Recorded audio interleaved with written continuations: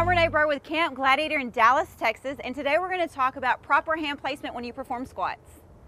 First thing to remember, guys, when you see people do this, they're breaking their wrist. That is bad business. What you want to remember is that your wrists are not holding the weight of the bar. Your back is actually holding the weight of the bar. So your hands and your wrists are just there for balance, purposes for stability, that is it. So what you want to do is make sure that your wrist and your forearm are lined up. You want to make sure that your elbows are back enough to where your back muscles are engaged, squeezing that bar and holding it into place.